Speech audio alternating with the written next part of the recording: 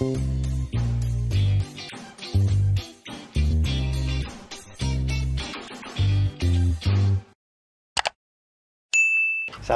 தகுந்த மாதிரி வேலை செய்கிறவங்க வந்து சமயக்காரன். சமயம் அறிந்து செய்பவர்கள் சமையல்காரர்கள். வணக்கம், நான் தான் Shabdina. Welcome back to Shabdina's kitchen. இன்றைக்கி நம்ம எங்கே இருக்குன்னா கோயம்புத்தூரில் இருக்கோம். கோயம்புத்தூரில் எங்கே வந்துருக்குன்னா ஃபஸ்ட் டைமாக வடவள்ளின்னு சொல்லி ஒரு ஊருக்கு வந்திருக்கோம். இங்கே எதுக்காக வந்திங்கன்னா இங்கே ஒரு அருமையான சாம்பார், அரைச்சி விட்ட சாம்பார் எப்படி ரெடி பண்ண சொல்லி கேட்டு தெரிஞ்சுக்க போகிறோம். ஒவ்வொருத்தருக்கு வந்து ஒவ்வொரு ஸ்டைல் இருக்கும். ஆனால் வந்து எல்லாருமே இந்த துவரம்பருப்பு, மல்லி இதெல்லாம் போட்டு தான் பண்ண போகிறா. கடலைப்பருப்பு எல்லாமே பண்ண போகிறா. அவளுடைய அனுபவங்கள், அவளுக்குடைய எக்ஸ்பீரியன்ஸ், அதாவது கைப்பக்குவம்னு என்ன தான் நாம் சமையல் பண்ணி எல்லாரும் புளி, உப்பு, வரமிளகா போட்டு தான் சமைக்கிறா. இருந்தாலும் அவளுக்கு கைப்பக்குவம் இது ஆண்டவன் கொடுத்த ஒரு வரப்பிரசாதம். அது மட்டும் இல்லை, இன்றைக்கி பார்க்க போகிற சாம்பார் பார்த்திங்கன்னா பிராமின் ஸ்டைலில் பண்ணுற இந்த சாம்பார். அதாவது திருச்சியில் ஐயங்கார் ஸ்டைலில் ஒரு விதமான சாம்பார் இருக்கும். இப்போ நாம் தமிழ் ஆளுகளுக்கெல்லாம் வந்து பண்ணுற சாம்பார் வந்து அது ஒரு டேஸ்ட்டாக இருக்கும். இது வந்து எல்லாருமே பொதுவாக லைக் பண்ணி சாப்பிடக்கூடிய அளவுக்கு சாப்பிட்டா இந்த சாம்பார், இந்த மாதிரி சாம்பார் நான் சாப்பிட்டதில்லை அப்படின்னு சொல்கிற மாதிரி இருக்கும். இதில் என்ன முக்கியத்துவம் இருக்குது, என்ன மாதிரி மசாலாஸ் யூஸ் பண்ணுற கேட்குறேன். எல்லாருமே சாதாரணமாக சாம்பார் பண்ணுறப்போ மசாலா வறுக்கிறப்போ தேங்காய் துருவி தேங்காயை போட்டு அதில் வதக்கிட்டு அதை அரைப்போம். இப்போ நாங்கள் பண்ணுற சாம்பார் வந்து தேங்காயை யூஸ் பண்ணுறதே கிடையாது மசாலா. இந்த சாம்பார் எப்படின்னு கேட்டேன்னா, இன்றைக்கி நீங்கள் பண்ணினா, இது இப்போ சம்மர் டைம், இப்போ பண்ணினா இது நாளைய வரைக்கும் நீங்கள் வெளியில் வச்சுருந்தாலும் இந்த சாம்பார் கெடாது. இந்த சாம்பார் வந்து லஞ்ச் சாம்பாரா இல்லை டிஃபன் சாம்பாரா? டிஃபன் சாம்பாருக்கும் லஞ்ச் சாம்பாருக்கும் என்ன வித்தியாசம்? இது வந்து எப்படின்னு கேட்டால், நான் இப்போ சொல்லக்கூடிய சாம்பார் வந்து இது சாப்பாட்டுக்கு சாம்பார், லஞ்சுக்கு ஊற்றிக்கிற சாம்பார்.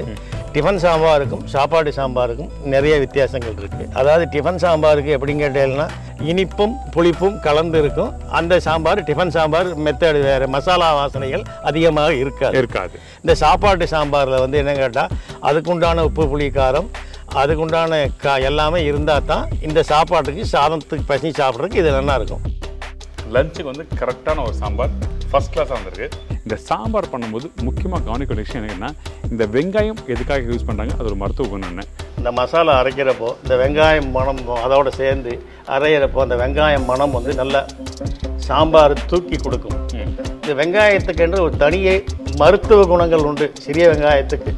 அந்த சிறிய வெங்காயம் போட்டால் உடம்புக்கு குளிர்ச்சி, மலச்சிக்கல் எல்லாம் அடிக்கடி இல்லாமல் இருக்கும். இந்த வெங்காயம், சின்ன வெங்காயம் சாப்பிட்டா நமக்கு இந்த மூலம் அதெல்லாம் கட்டுப்படுத்துது. அப்புறம் யூஸ் பண்ணுற அந்த ஸ்பைசஸ், அந்த கடலைப்பருப்பு எதுக்காக இதில் போடுறாங்க? கடலைப்பருப்பு போட்டால் அந்த சாம்பார் வந்து ஒரு விதமான திக்னஸ் கிடைக்கும், அதாவது கெட்டியாகவும் இருக்கும். இதில் வந்து பவுடர் மசாலா பார்த்தீங்கன்னா ஒன்லி மஞ்சத்தூள் மட்டும் தான் யூஸ் பண்ணுவோம். இந்த சாம்பாருக்கு வந்து இந்த மசாலா வந்து நாமளாக வறுத்து நாமளாக ப்ரிப்பரேஷன் பண்ணுறது தான். இதுக்கு வந்து மல்லித்தூளோ மிளகாய்த்தூளோ எதுவுமே போடுறது கிடையாது. நான் போட்டிருக்கிற இந்த இது வந்து காரம் வந்து கரெக்டாக இருக்கும். அந்த மஞ்சத்தூள் வந்து எதுக்காக சமையலில் யூஸ் பண்ணுறாங்க, இந்த மாதிரி ஏகப்பட்ட விஷயம் நம்ம கேட்டு தெரிஞ்சுக்க போகிறோம். இந்த மசாலா அரைக்கிறப்ப மஞ்சத்தூள் போட்டால் அந்த கலர் நல்லா கரெக்டாக கிடைக்கும். அதுக்கு வேண்டி அதில் கொஞ்சம் போடுறோம். காயெல்லாம் வேக வைக்கிறப்போ எதுக்கு மஞ்சத்தூள் போடுறோம்னா, இந்த காயில் ஏதாவது கிருமிகள், அதாவது நம்ம வேகிறப்போ வெந்நீரில் போட்டாலே போயிடும். இருந்தாலும் அந்த சுத்தமாக அந்த கிருமிகளை பூரா எடுக்கிறதுக்கு வேண்டி அதில் கொஞ்சம் மஞ்சத்தூள் நாம் போடுறோம். இந்த ரெசிபி நம்மளுக்கு சொல்லி தரப்போகிறாங்க திரு சேகர். பாரம்பரிக்கான்னு சொல்லி ஒரு கேட்டரிங் வந்து ஆரம்பித்து பண்ணிட்டு இருக்காங்க. இவர் பார்த்தீங்கன்னா 55 வருஷமாக வந்து இந்த ஃபீல்டில் இருக்கார். அதாவது அவர் அப்பா கிட்ட அவர் கற்றுக்கிட்டார். இந்த கேட்டரிங் வந்து எங்கள் தாத்தா காலத்துலேருந்து ஆரம்பித்து, எங்கள் தாத்தா, அடுத்தது எங்கள் அப்பா, அதுக்கப்புறம் வந்து நான் இப்போ பண்ணிகிட்ருக்கேன். அதாவது நான் வந்து கிட்டத்தட்ட 86 இந்த கேட்ரிங் தனியாக பண்ணுறதுக்கு ஆரம்பித்து கிட்டத்தட்ட 86லேருந்து இப்போ ஒரு 38 வருஷத்துமாக நான் கேட்ரிங் பண்ணிகிட்ருக்கேன். நான் இதை நல்லா விரும்பி 10 பேருக்கு சாப்பாடு போடுற தொழிலுங்கிறதுனால விரும்பி செஞ்சிட்ருக்கோம். இது எனக்கு அடுத்தபடியாக என்னுடைய சன்னும் வந்து 5 வருஷமாக எனக்கு எல்லா சப்போர்ட்டும் பண்ணிகிட்ருக்காப்புல. இப்போ மார்க்கெட்டிங் எல்லாம் அவங்க தான் பார்த்துட்ருக்காங்க. நல்ல விஷயம். ஸோ உங்களுக்கு இந்த சமையல் துறை வர்றதுக்கு என்ன காரணம், உங்களுக்கு எப்படி இந்த ஆர்வம் வந்தது? இந்த தொழிலில் வந்து அப்பா வந்து இவ்வளோ கஷ்டப்படுறாரு, நாமளும் இந்த தொழிலவே பண்ணணும், அப்பாவுடைய கஷ்டம் என்னங்கிறது நமக்கு அப்போ தான் தெரியும். அப்படிங்கிறதுனால நானும் வந்து என்னுடைய 13வது வயதில் முடிஞ்சு 14வது வயதில் என்னுடைய படிப்பை டிஸ்கன்டினியூ பண்ணிவிட்டு இந்த தொழிலையே நான் இறங்க ஆரம்பித்தேன். அன்றைய காலகட்டத்தில் அப்பா கூட வேலைக்கு போயிட்டு அப்பாவுக்கு ஹெல்ப் பண்ணிவிட்டு அப்புறம் வெளியில் கூப்பிட்றவங்ககிட்டையும் வேலைக்கு போவேன். அன்றைக்கு வந்து சம்பளம் வந்து 3 ரூபா 5 ரூபா சம்பளம் ஆரம்பித்து இன்றைக்கி வந்து நல்லபடியாக போயிட்டுருக்கு. இவரோட சேர்ந்து அவர் சன்னும் இருக்கார். வணக்கம், என் பேர் சபரிநாதன். நான் வந்து பாரம்பரிக்கா கேட்ரிங்கோட இப்போது கரண்ட் சிஇஓவாக இருக்கேன். இப்போ நான் வந்து இந்த கம்பெனிக்கு எப்படி சிஓ ஆனேன்னு பார்த்தீங்கன்னா, இது வந்து எங்கள் ஜென்ரேஷன் பிஸ்னஸ். எங்கள் தாத்தா பண்ணிகிட்டு இருந்தார், எங்கள் அப்பா பண்ணிகிட்டு இருந்தார். அவருக்கு ஒரு 55 years ஆஃப் எக்ஸ்பீரியன்ஸ் இருக்குது. இப்போ நான் வந்து இது ஒரு 7 years டேக் ஓவர் பண்ணிகிட்ருக்கேன். நான் படித்தது வந்து MBA. அவங்களோட ஆசை என்ன அப்படின்னு பார்த்தீங்கன்னா, இது ஒரு ஜென்ரேஷன் பிஸ்னஸாக போயிட்டே இருக்கிற நேரத்தில் உங்களையெல்லாம் படிக்க வச்சதே நீங்கள் வேறு இண்டஸ்ட்ரிக்கு போகணுங்கிற மாதிரி தான் அவங்களோட ஆசை இருந்தது. பட் அவங்க ஆசையை நம்ம வந்து ஏன் விட்டு கொடுக்கணுமேன்னு சொல்லிட்டு நம்ம படித்த படிப்புக்கு நான் ஒரு 10 years ஐடியில் ஒர்க் பண்ணி அவங்களே சந்தோஷமாக வச்சுட்டு இப்போ வந்து எனக்கு ஒரு ரைட் டெசிஷன் கிடைக்கும்போது நான் என்ன டிசைட் பண்ணேன்னா, ஓகே நம்ம இப்போ வீட்டில் ஓப்பனப் ஆகி சொல்லி இந்த பிஸ்னஸை இவங்களோட ஸ்டாப் பண்ணக்கூடாது. அவங்க என்னென்ன குசைன்ஸ் என்னென்ன ரெசிபீஸ் எல்லாம் கற்று வச்சுருக்காரோ அது எல்லாத்தையும் நம்ம தெரிஞ்சுக்கிட்டு அதை இன்னொரு ஜென்ரேஷன்ஸ்க்கு எடுத்துகிட்டு போகணும். இந்த தொழில் வந்து அப்படியே அழிஞ்சிடக்கூடாதுங்கிறதுக்காக நான் இந்த ஃபீல்டை சூஸ் பண்ணி ஓப்பனப் ஆகி என் ஃபாதர்கிட்ட டிஸ்க்ளோஸ் பண்ணி இப்போ கரண்ட்லி நான் இந்த ஃபீல்டை வந்து 7 years சக்ஸஸ்ஃபுல்லாக ரன் பண்ணிகிட்ருக்கேன். நீங்கள் வாங்க, எல்லோரும் எங்கள் ஆற்றுக்கு போகலாம். நீங்கள் கிச்சனில் போய் நான் என்ன பண்ணுறேங்கிறது சொல்லித்தரேன். சரி, ஓகே, வாங்க.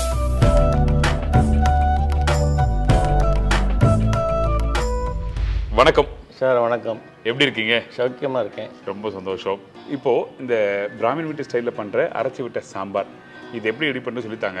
அதுக்கு முன்னாடி இந்த ரெசிபிக்கு தேவையான பொருட்கள் என்னென்ன சொல்கிறீங்களா? இது 15 பேருக்கு உண்டான சாம்பாருக்கு தேவையான பொருட்கள்: கடலைப்பருப்பு 50 கிராம், தனியா 50 கிராம், காஞ்ச மிளகாய் 25 கிராம், வெந்தயம் 1 டீஸ்பூன், பெருங்காயம் சிறிதளவு ஒரு 10 கிராம். இதை வறுத்து எடுத்துகிட்டு நம்ம இதுக்கு சாம்பாருக்கு தேவையானது துவரம்பருப்பு 400 கிராம் வேக வச்சு எடுத்துக்கொள்ள வேண்டும். முருங்கைக்காய் 1/2 கிலோ, சின்ன வெங்காயம் 1/4 கிலோ, தக்காளி 200 கிராம், 50 கிராம் புளி ஊற வச்சு நம்ம கரைச்சி எடுத்துக்கணும். மஞ்சத்தூள் ஒரு டீஸ்பூன் மஞ்சத்தூள், வெல்லம் சிறிதளவு, கருவேப்பிலை தழை தேவையான அளவு, மல்லித்தழை தேவையான அளவு, உப்பு தேவையான அளவு, நல்லெண்ணெய் 50 ml. இப்போ ஃபஸ்ட்டு நம்ம என்ன பண்ண போகிறோம்? நல்லெண்ணெய் ஊற்றுறோம். சரி. வெந்தயம் கொடுங்க. இந்தாங்க. அதாவது இந்த வெந்தயம் வந்து உடம்புக்கு வந்து குளிர்ச்சியும், சுகர் இருந்ததுன்னா அதை கட்டுப்படுத்தும் இந்த வெந்தயத்தினால. இது ரெண்டாவது, வெந்தயத்துக்கு ஒரு மனம் உண்டு எப்பொழுதுமே. அந்த வெந்தயம் போட்டு சாம்பார் வச்சா அதனுடைய டேஸ்ட்டே தனியாக இருக்கும். அதனால் இந்த வெந்தயத்தை போடுறேன். ஓகே. அடுத்ததாக பெருங்காயம். இந்தாங்க. கட்டி பெருங்காயம் யூஸ் பண்ணுறதுக்கு என்ன காரணம்? பெருங்காயம் வந்து ஒரிஜினலாக வந்துகிட்டு இருந்தது முதல்ல. இப்போ வர பெருங்காயம் மரத்துலேருந்து பெருங்காய பால் எடுத்து பாலோட அது ஒரிஜினலாக பெருங்காயம் வருவதில்லை. அவர்களுக்கு என்ன தேவை, வியாபார ரீதியாக என்ன தேவையோ அந்த பொருட்களை சேர்த்து பெருங்காயம் என்று நமக்கு கொடுக்கிறார்கள். நாமும் அதை பெருங்காயம் என்று இதிலே போடுகிறோம். எந்த சமையலுக்குமே பெருங்காயம் யூஸ் பண்ணால் அது ஒரு மனம் தனி. பெருங்காயத்தினால வாயு பிரச்சனை எது இருந்தாலும் அந்த வாயுவெல்லாம் இதை எடுத்துடும். சரி, ஓகே. 10 கிராம் போட்டிருக்கேன். சரி, ஓகே. ஓகே. அந்த கலப்படம் இல்லாத பெருங்காயத்துக்காக நம்ம கட்டி பெருங்காயம் யூஸ் பண்ணுறோம். பெருங்காயம் யூஸ் பண்ணுறோம். ஓகே. அடுத்தது சார்? அடுத்தது கடலைப்பருப்பு. சரி, ஓகே. அதாவது இந்த கடலைப்பருப்பு வந்து நாம் வந்து இப்போ 10 கிராம் பெருங்காயமும் 5 கிராம் வெந்தயமும் போட்டிருக்கோம். இப்போ கடலைப்பருப்பு வந்து இது வந்து என்ன கேட்டால் உடம்புக்கும் நல்லது. ரெண்டாவது, இந்த கடலைப்பருப்பு போட்டால் அந்த சாம்பார் வந்து ஒரு விதமான திக்னஸ் கிடைக்கும், அதாவது கெட்டியாகவும் இருக்கும். சரி. கடலைப்பருப்பு ஒரு 50 கிராம் அளவு நான் போட்டிருக்கேன். இது இந்த கடலைப்பருப்பு கொஞ்சம் லேசாக செவக்கிற அளவுக்கு இதில் நல்லா வறுக்கணும். சரி, ஓகே. ஸ்லோ ஃப்ளேமில் தான் இருக்கணும். ரொம்ப வந்து ஜாஸ்தியாக எரிஞ்சுதுன்னா கருகி போயிடும்.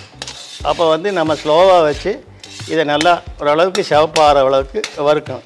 ஓகே. இப்போ வந்து அடுத்தபடியாக நீங்கள் தனியா மல்லி கொடுக்கணும். ஒரு 50 கிராம் அளவுக்கு மல்லி போடுறோம். சரி, ஓகே சார். செவக்கிற அளவுக்கு வறுக்கணும். சரி, ஓகே. அது என்ன சும்மா ஃபாஸ்ட்டாக அள்ளி போடுறீங்களே? அதுக்குள்ளே இந்த கடலைப்பருப்பு வந்து கருகி போடாமல் இருக்கணும். சரி, ஓகே. சரி. அடுத்தது வரமிளகாய். எடுத்து போகிறது இப்படி போடுறீங்க? காஞ்ச மிளகாய். சரி, ஓகே. இந்தாங்க காஞ்ச மிளகாய். இப்போ அந்த கடலைப்பருப்பு கொஞ்சம் கலர் மாறுது. காஞ்ச மிளகாய். அடுத்தது வந்து காஞ்ச மிளகாய் ஒரு 25 கிராம் நம்ம போடுறோம். சரி, ஓகே. கருவேப்பிலை வேணுமா? இந்தாங்க பச்சை கருவேப்பிலை. இப்போது இந்த 25 கிராம் அந்த காஞ்ச மிளகாய் போடுறீங்களே? ஆமாம். இப்போ இந்த சாம்பாரில் மிளகாத்தூள் மல்லித்தூள் அப்படிலாம் போடுவீங்களா? இல்லை, இந்த சாம்பாருக்கு வந்து இந்த மசாலா வந்து நாமளாக வறுத்து நாமளாக ப்ரிப்பரேஷன் பண்ணுறது தான். இதுக்கு வந்து மல்லித்தூளோ மிளகாய்த்தூளோ எதுவுமே போடுறது கிடையாது. நான் போட்டிருக்கிற இந்த இது வந்து காரம் வந்து கரெக்டாக இருக்கும். சரி, ஓகே. அடுத்தது வந்து கருவேப்பிலை. பச்சை கருவேப்பிலை போடுறோம். ஓகே. கொஞ்சம் சிறிய வெங்காயம், அதாவது இந்த சிறிய வெங்காயம் வந்து இந்த சாம்பார் மசாலா வறுக்கிறப்போ அதில் சும்மா ஒரு 10 வெங்காயத்தை போட்டு வதக்கினோம்னா அந்த சாம்பாரில் அந்த வெங்காயத்தினுடைய ஃப்ளேவர் வந்து நல்லாயிருக்கும். ஓகே. ஆனால் வந்து இதில் வந்து பிராமண நாட்டில் ஒவ்வொருத்தரும் சாம்பாரில் வெங்காயம் போட மாட்டா. வெங்காயம் வந்து வேணும்னா போட்டுக்கலாம், தேவையில்லைன்னா வேறு காயை போட்டு இதே மெத்தடில் நீங்கள் சாம்பார் பண்ணிக்கலாம். ஓகே. சில பேர் போட மாட்டாங்க, சில பேர் போட மாட்டா. எல்லாம் தேவையானது இல்லை, இதுக்கு வெங்காயத்துக்கு பதிலாக வேறு என்ன காய் வேணுமோ உங்களுக்கு அதை போட்டு பண்ணிக்கணும். சரி. அந்த கடலைப்பருப்பும் அந்த மல்லி வர நல்லா வதக்கிருக்கீங்களா? நல்லா வறுந்துருக்கு. அது கலர் காமிங்களேன். அதாவது இந்த கடலைப்பருப்பும் மல்லியும் வந்து வறுந்துருக்கு.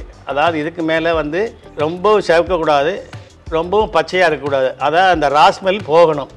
நல்லா வதங்கினா தான் அந்த சாம்பாரினுடைய மனம் நல்லா இருக்கும். சரி. ஓகே. இதில் ஒரு 10 சிறிய வெங்காயத்தை இதில் போடுறோம். சரி. ஓகே. இந்த மசாலாவோட சேர்த்து நம்ம வதக்கிடுறோம். ஓகே.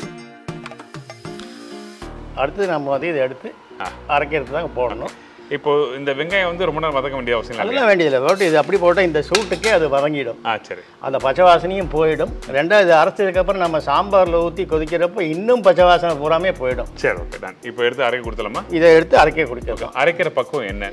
இது சூடாக இருக்குது. சூடு ஆறினோடனே இது மிக்சியில் போட்டு அதுக்கு தேவையான அளவு தண்ணியை ஊற்றி, ரொம்பவும் தண்ணி ஊற்றியாச்சுன்னா தண்ணி மிக்சியிலேருந்து மேலே அடிக்கும். ஓரளவுக்கு தேவையானது கொஞ்சம் கெட்டியாக அரைச்சிட்டு மறுபடியும் தேவை இருந்தால் கொஞ்சம் தண்ணியை ஊற்றி அரைச்சி நல்லா பேஸ்ட்டு மாதிரி அரைச்சி எடுத்துக்கணும். இது சரி. ஓகே. நல்லெண்ணெய் எடுக்கும். சரி. இந்தாங்க நல்லெண்ணெய். நல்லெண்ணெய் மசாலா வறுக்கிறதுக்கு யூஸ் பண்ணோம். இப்போ இந்த இடத்துல இந்த நல்லெண்ணெய் எதுக்காக சமையல் யூஸ் பண்ணுறாங்க, என்ன மருத்துவ குணம்? இந்த நரம்பு சம்மந்தப்பட்ட இதுக்கெல்லாம் வந்து இந்த நல்லெண்ணெய் வந்து ஒரு சிறந்த மருந்தான ஒரு உணவு. அதனால் நல்லெண்ணெயை ஊற்றி தாளித்தா நம்ம உடம்புக்கும் நல்லது, சாப்பிட்றதுக்கும் நல்ல டேஸ்ட்டாக இருக்கும். அதனால தான் இந்த நல்லெண்ணெயை ஊற்றி தாளிக்கிறேன். சரி. ஓகே. ஓகே. எண்ணெய் காஞ்சதுக்கப்புறம் இந்த நல்லெண்ணெய் எப்படின்னு கேட்டீங்கன்னா அடுப்பில் ஊற்றினா உடனே வந்து அது புகை வந்து காஞ்சி புகையிற மாதிரி இருக்கும். ஆனால் என்ன கேட்டால் அது அப்போ தான் காய ஆரம்பிக்கிறது. நல்லெண்ணெய் வந்து புகைஞ்ச உடனே போட்டால் தான் இந்த கடுகு வெடிக்கணும். பாருங்க, இந்த கடுகு போடுறேன் இந்த அளவுக்கு. இது போட்ட உடனே இந்த கடுகு வெடிக்கும். எண்ணெய் காஞ்சதுக்கப்புறம் கடுகை போட்டால் கடுகு வெடிக்கும். எண்ணெயை ஊற்றின உடனே கடுகை போட்டால் கடுகு வெடிக்காது. அப்புறம் தான் பிராமணாலத்தில் சொல்லுவாள், கல்யாண வீட்டில் சாப்பிட்டு, மாமா சமையல்லாம் நல்லா பண்ணிட்டேன், சாம்பாரை சாப்பிட்டு சாம்பார் ரொம்ப பிரமாதமாக பண்ணியிருக்கேள் மாமா, அருமையாக இருந்தது, ஆனால் என்ன ஒன்று கடுகு வெடிக்கலை அப்படின்பா. அதனால் அதெல்லாம் நாம் சிறிய விஷயங்களை நாம் நல்லா நோட் பண்ணிக்கணும். கடுகு வெடிச்சாச்சு, நல்ல மனமாக இருக்குது. அடுத்ததாக நாம் வந்து இந்த உரிச்சி வச்சுருக்கிற சின்ன வெங்காயம். வரமிளகா போடுவீங்களா? இல்லை, அதெல்லாம் ஒன்றுமே போட மாட்டேன். நான் என்னன்னு கேட்டேன்னா, நான் அதுக்கு தேவையான வரமிளகாயை மசாலா அரைக்கிறப்பவே போட்டுடுவேன். ரெண்டாவது இந்த கடுகு தாளிக்கிறப்போ அதை வரமிளகாயே போடுறதில்லை. அதாவது சமையல் வந்து ஒரு பெரிய கலை. சமையல் கலைஞர்கள் நிறையா பேர் இருக்காங்க. அதாவது என்ன, சமையல் கலைஞர்களும் இருக்கிறார்கள், சமையல் கொலைஞர்களும் இருக்கிறார்கள். சமையலை கொலை பண்ணுறவனும் நிறையா பேர் இருக்கான். ஆனால் கலையாக வந்து பண்ணணும்னா அது அதுக்கு உண்டான பக்குவ முறையாக நம்ம பண்ணணும்.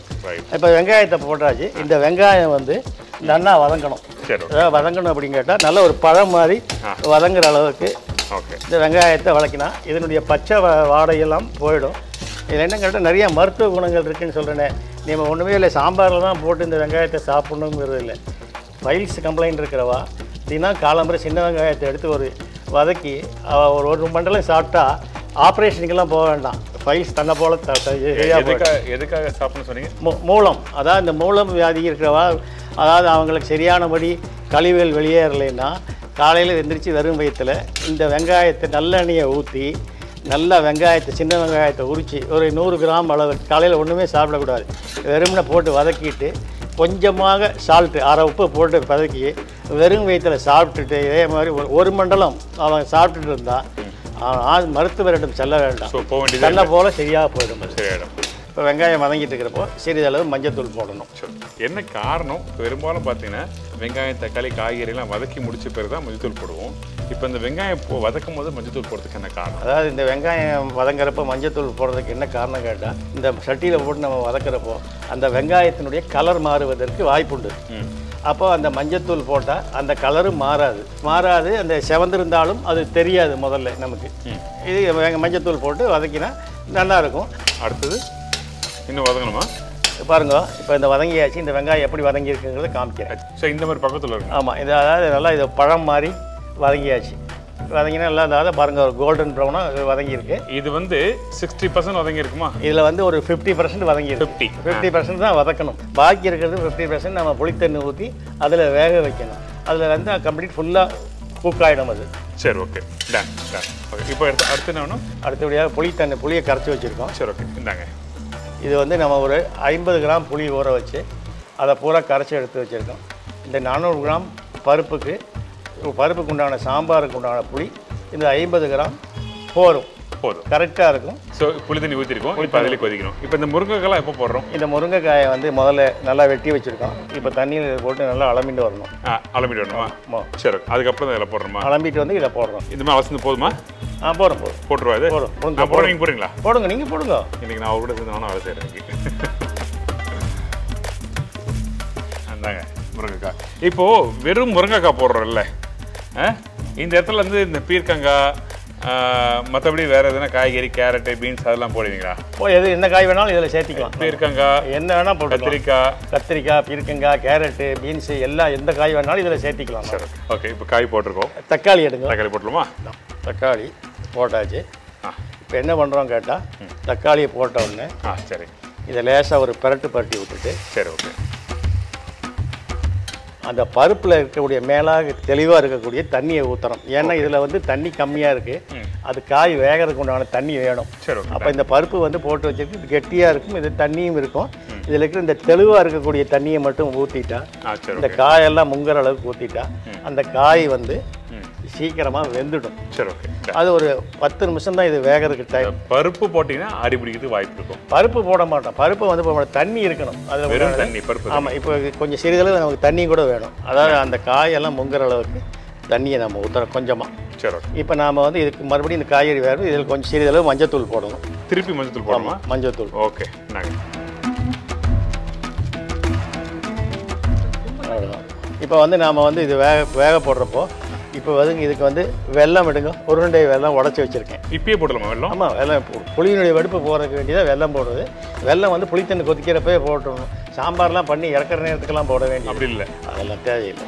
புது எக்ஸ்பீரியன்ஸ் இன்னைக்கு. ஓகே, இந்த சாம்பாருக்கு தேவையான அளவு வெல்லம். சரி, ஓகே, டன். அடுத்தபடியாக உப்பு.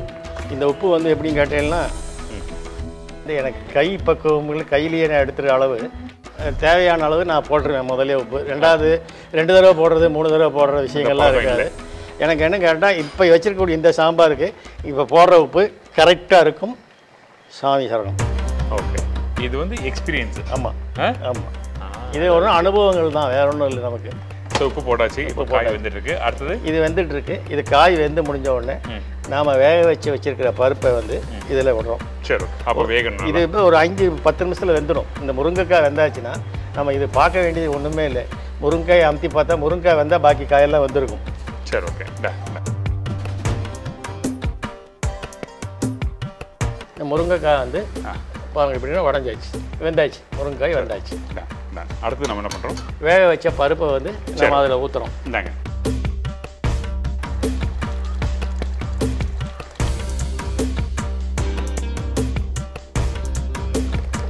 ஓகே, இப்போ இந்த பருப்பு வேக வைக்கும்போது தோரம் பருப்பு இது கூட வேறு எதுனா போட்டிங்களா? பருப்பு மஞ்சத்தூள் போட்டு வேக வச்சாச்சு. நல்லா வெந்ததுக்கப்புறம் இறக்கி வச்சிடுவோம். ஓகே, நான் ஒரு விஷயம் நோட் பண்ணேன். இப்போ இந்த மசாலா வரைக்கும் போது வந்து நீங்கள் கொஞ்சம் அந்த மஞ்சத்தூள் போட்டிங்க, பருப்பு வேகவும் மஞ்சத்தூள், அந்த வெங்காயம் வதக்கும்போது மஞ்சத்தூள், அப்புறம் வந்து அந்த முருங்கைக்காய் தக்காளிலாம் போடும்போது கொஞ்சம் மஞ்சத்தூள் போட்டிங்க. எதுக்காக தனித்தனியாக பிரித்து போடுறீங்க? என்ன விஷயம்? அது என்ன கேட்டால், இந்த மசாலா அரைக்கிறப்போ மசாலா சில நேரங்களில் வந்து கொஞ்சம் செவந்து போய் கறிக்கிற மாதிரி இருந்தால் கூட இந்த மசாலா அரைக்கிறப்போ மஞ்சத்தூள் போட்டால் அந்த கலர் நல்லா கரெக்டாக கிடைக்கும். அதுக்கு வேண்டி அதில் கொஞ்சம் போடுறோம். காயெல்லாம் வேக வைக்கிறப்போ எதுக்கு மஞ்சத்தூள் போடுறோன்னா, இந்த காயில் ஏதாவது கிருமிகள், அதாவது நம்ம வேகிறப்போ வெந்நீரில் போட்டாலே போயிடும். இருந்தாலும் அந்த சுத்தமாக அந்த கிருமிகளை பூரா எடுக்கிறதுக்கு வேண்டி அதில் கொஞ்சம் மஞ்சத்தூள் நாம் போடுறோம். நம்ம பருப்பில் ஏற்கனவே மஞ்சத்தூள் போட்டிருக்கோம். மசாலா வறுக்கிறப்போ அதில் மஞ்சத்தூள் போட்டிருக்கோம். இந்த காய் வேக வைக்கிறப்போ அதில் கொஞ்சம் மஞ்சத்தூள் போடுறோம். இதுக்கு எல்லாமே சேர்ந்து மொத்தமாக நம்ம போடக்கூடிய மஞ்சத்தூள் வந்து இந்த 15 பேருக்கு வந்து 1 டேபிள் ஸ்பூன் அளவு தான் இருக்கும். அதை வந்து 3 விதமாக பிரித்து 3 விதமாக போடுறோம். வேறு ஒன்றும் இல்லை. ஆனால் அந்த மசாலா கலர்லாம் மாறாமல் இருக்கிறதுக்காக போடுறோம். அதே மாதிரி காய் வந்து அதாவது சுத்தம் பண்ணி போடுறதுக்கும் இன்னொன்று கலர் மாறாமல் இருக்கிறது இது போடுறோம். இப்போ பருப்பு போட்டிருக்கோம். அடுத்தது பருப்பு போட்டிருக்கோம். இது பருப்பு போட்டு இப்போ பருப்பு கொதி வந்திருக்கு இல்லையா? சரி. இப்போ நம்ம ஏற்கனவே சாம்பாருக்கு மசாலா அரைச்சி வச்சுருக்கோம். அந்த மசாலா அரைச்ச மசாலாவை இதில் ஊற்றணும். ஊற்றி நல்லா கொதிச்சதுக்கப்புறம் நல்லா கொதிக்கணும். ஒரு 15 நிமிஷம் கொதிக்கணும். கொதிச்சதுக்கப்புறம் தான் இந்த ராஸ்மெல் பூரா போயிடும். அதில் அது ஏற்கனவே அதில் வறுத்துருக்கோம், எல்லாம் போயிருக்கும். இருந்தாலும் இதில் போட்டு கொதிக்க வைக்கிறப்போ அந்த மசாலாக்கள் பூரா இந்த காய்க்குள்ளே நல்லா இறங்கும். இந்த காயில், வெங்காயத்தில், தக்காளியில், முருங்கைக்காயிலெலாம் அந்த மசாலா போய் இறங்குறப்போ அதை எடுத்து சாப்பிட்டா அந்த உப்பு, காரம், புளிப்பு, இனிப்பு, துவர்ப்பு எல்லாமே இருக்கும். அதில் இருக்கும். சாப்பிட்றதுக்கும் நல்லா பக்குவமாக இருக்கும். புரியுது. இந்த மாதிரி ட்ராவல் பண்ணி நல்ல ரெசிபிகள் உங்களுக்கு காமிக்கும் போது எனக்கு வந்து ஒரு பெரிய உதவியாக இருக்கிறது யாருக்குமே சக்தி மசாலா. நிறைய இடத்துல வந்து என்ன பண்ணுறாங்கன்னா, நீங்கள் இந்த ஊருக்கு போங்க, இந்த இடத்துக்கு போங்க, இந்த நிறைய இன்னும் புது ஊர்லாம் போகணும், இந்த மாதிரி சப்போர்ட் பண்ணுறது வந்து சக்தி மசாலா. அவங்களுக்கு ஒரு பெரிய நன்றி. பருப்பு போட்டாச்சு. இப்போ அரைச்சி வச்ச சாம்பார் மசாலாவை அதில் ஊற்றுறோம்.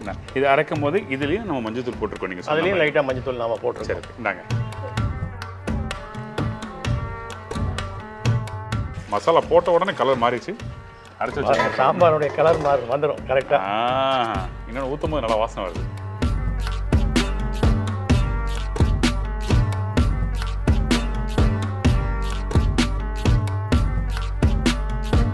இப்போ வந்து இதை வந்து சாம்பார் மசாலாலாம் ஊற்றி சாம்பார் வந்து நல்லா கொதி வந்தாச்சு. ஓகே. இதை வந்து இனிமேல் கருவேப்பிலையை போட்டுட்டு ஒரு ஸ்பூன் நெய், அதாவது நெய் அதிகமாக விடக்கூடாது. நெய் வந்து எதுக்கு விடுறதுன்னு கேட்டால் ஒரு நல்ல வாசனைக்கு வேண்டியதான். இந்த நெய் நிறையா விட்டாச்சுன்னா இந்த சாம்பார் பண்ணியிருக்கிற சாம்பாருடைய டோட்டல் டேஸ்ட்டும் போயிடும். சரி, ஓகே, டன். கருவேப்பிலை போடணும். அதே டைமில் வந்து அந்த மசாலா நம்ம ஊற்றும் போது தேவையான தண்ணி ஊற்றிருக்கோம், ரைட்டுங்களா? ஆமாம். சரி, ஓகே, டன். பச்சை கருவேப்பிலை நாங்கள் இப்போ எதுக்கு இந்த கருவேப்பிலை வந்து கடைசியாக போடுறதுன்னா, இந்த சாம்பார் மஞ்சளாக இருக்குது, அதில் இருக்கிற காயெல்லாம் நல்லா தக்காளி சிவப்பாக இருக்குது. நம்ம போடக்கூடிய கருவேப்பிலை வந்து பச்சையாக இருக்குது. இந்த சாம்பார் பார்க்குறதுக்கே ஒரு கலராக இருக்குது. அந்த கலர் வந்து ஒன்றும் ஒரு விதத்தில் இருக்குது. சாப்பிட்றதுக்கு பக்கமாக கருவேப்பிலையை வந்து இறக்குற நேரத்துக்கு போட்டால் அதோடைய மனம் வந்து நல்லா இருக்கும். Very good sir, super. சரி, கரெக்டாக சொன்னீங்க, நிறைய இன்ஃபர்மேஷன். இப்போ ஃபைனல் ஸ்டேஜ் வந்தாச்சு. இப்போ வந்து இதில் வந்து நம்ம விடுறது நெய் நல்ல மணமாக இருக்கும். அதிகமாக ஊற்றினாலும் இந்த சாம்பாருடைய டேஸ்ட்டு போயிடும். அப்போ வந்து இதுக்கு வந்து இதனுடைய மணமாக இருக்கிறதுக்கு வேண்டி ஒரே ஒரு டேபிள் ஸ்பூன் இந்த நெய் இதில் ஊற்றணும். சரி, ஓகே, கொஞ்சமாக போட்டால் போதும். அவ்வளோதான். அடுத்ததாக இந்த வந்து இதெல்லாம் கொதித்து முடிஞ்சது. இந்த ஸ்டவ்வை நாம் ஆஃப் பண்ணிடுறோம். ஆஃப் பண்ணிவிட்டு கொத்தமல்லி தலையை மேலாக போட்டுரும். அவ்வளோதான், சாம்பார் ரெடி. சாம்பார் ரெடி. எல்லோரும் வாங்க.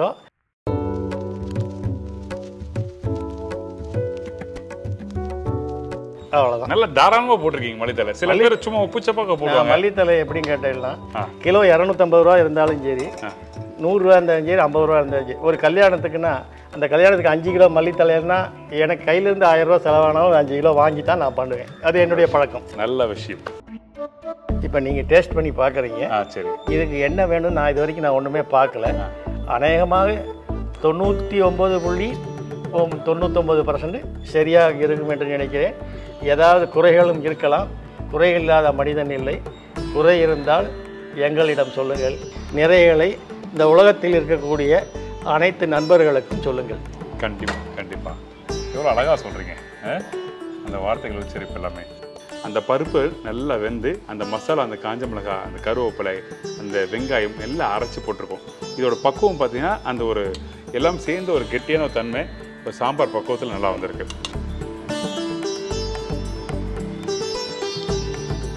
உப்போட அளவு பர்ஃபெக்டாக இருக்குது, கரெக்டாக இருக்குது. உப்பு, புளிப்பு ரொம்ப மைல்டு, காரம் ஒரு கல் லைட்டாக.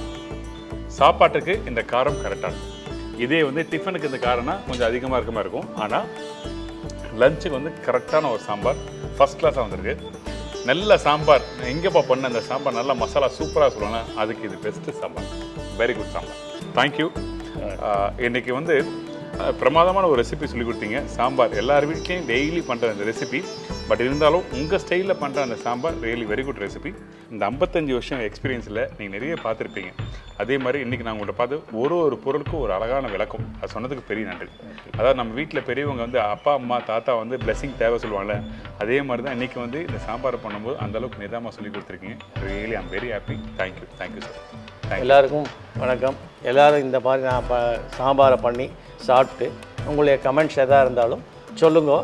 இதில் வந்து எந்த விஷயங்கள் நீங்கள் சொன்னாலும் அதில் நிறைய தெரிஞ்சிக்க வேண்டிய விஷயங்கள் இருந்தால் அதெல்லாம் நான் எடுத்துட்டு இதில் ஏதாவது குறையில இருந்தால் அதை கரெக்டாக சரி பண்ணிக்கிறேன். வாழ்க வளமுடன். உங்கள் நம்பர் பிசிஎஸ் பாரம்பரிகா கேட்ரிங் சர்வீஸ்.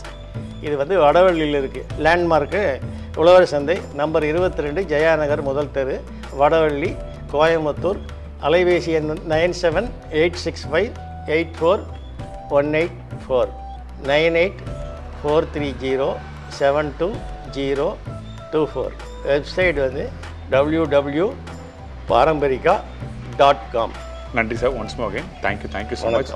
இந்த ரெசிபி ட்ரை பண்ணி பாருங்கள். ட்ரை பண்ணி பார்த்துட்டு கண்டிப்பாக ஃபீட்பேக் கொடுங்க. ஒன்ஸ் மோர் அகைன் சக்தி மசாலாவுக்கு ஒரு பெரிய நன்றி. இந்த மாதிரி ரெசிபி கொண்டு வரதுக்கு அவங்களுக்கு வந்து அவங்க வந்து நமக்கு வந்து ஒரு பெரிய சப்போர்ட்டாக இருக்காங்க. தேங்க்யூ ஸோ மச் சக்தி மசாலா.